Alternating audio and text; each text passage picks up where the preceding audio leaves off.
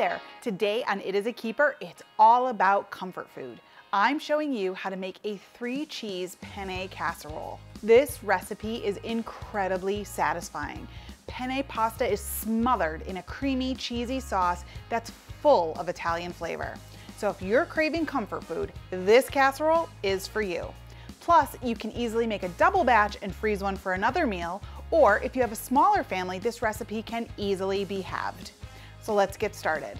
Okay, so the first step in making this 3-cheese penne casserole is to get our penne cooking. So here I have a pot of boiling water. I'm gonna add some salt. You wanna add quite a bit of salt to your pasta water because it really has to get in there and season and flavor the pasta. So I'm going to add an entire pound of penne pasta to the pot. We're gonna bring it back up to a boil and let it cook according to the package direction. So in this case, it's about 11 minutes. Okay, so while our pasta is cooking, we're gonna begin to make the cheesy Italian-y sauce. So the first thing we're gonna do is add some butter to our skillet here. We're gonna let that melt down. So in our melted butter, we're also going to add some diced onion. And we're just gonna cook this until it gets nice and soft, so only a couple of minutes. Okay, so our onions have softened up nicely. We're not looking for any color, just for them to be soft. We're also going to add to this some garlic.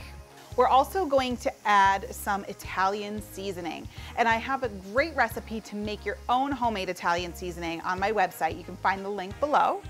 And we're going to add some basil, just some dried basil. I'm gonna give this a stir just to get that garlic scent blooming and to let all those spices just really come to life in the hot butter.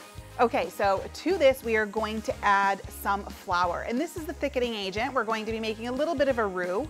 The flour is gonna mix nicely with the butter, make a little bit of a paste here in the skillet. So we're just gonna cook it for a few minutes and just really cook out that rawness of the flour, but it's gonna help thicken the sauce. Okay, this looks great. Our flour has cooked down a little bit in the butter, has started to make a little paste and really coat the onions. So now we're going to add some liquid to the skillet. So here I have some chicken stock. We're just gonna add that. And I'm also going to add some milk. And then I'm switching over to my whisk at this point. I'm just going to whisk everything together. Our sauce has been simmering away a little bit, and you can see how it starts to thicken up nicely. You don't want it too thick because otherwise you'll have a dry casserole. So you want that casserole to have some moisture. So to this, I'm going to add a little bit of my house seasoning blend, and you can get that recipe on my website as well. That just adds some salt, pepper, and other seasonings to the mixture, making sure everything is seasoned well. Now, to the skillet, we're gonna add our cheeses. So I have 3 different types of cheeses that I'm using in this recipe. I have Parmesan, and I have my heat turned off at this point. I really don't want these cheeses to burn, so I turned the heat off. I also have some Pecorino Romano. You could also use Asiago in this. That would be great as well. For the 3rd cheese, I am going to add some mozzarella. So we have that all stirred together. The next thing we're going to add into here is our cooked pasta. So let me go grab that. I've cooked it and drained it, and it's ready to go. Okay, so we have our cooked pasta. I'm just going to add that right into the skillet. Stir it so it combines, and oh, the stringy, delicious cheesiness. Okay, so we have our pasta here. So we're just going to get that all transferred in there. Don't leave any of that cheese behind.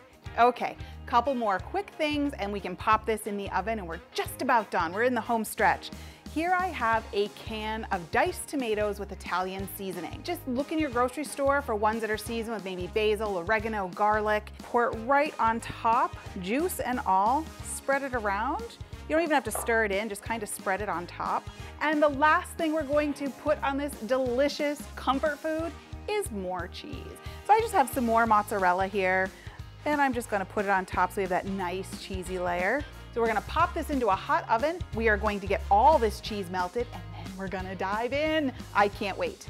Okay, so our 3-cheese penne casserole is ready. And let me tell you, this smells amazing. We are ready to dig in. I'm gonna grab a spoonful of this. Oh, look at that. I love the cheese. All right, let's give this a try. This is fantastic. fantastic.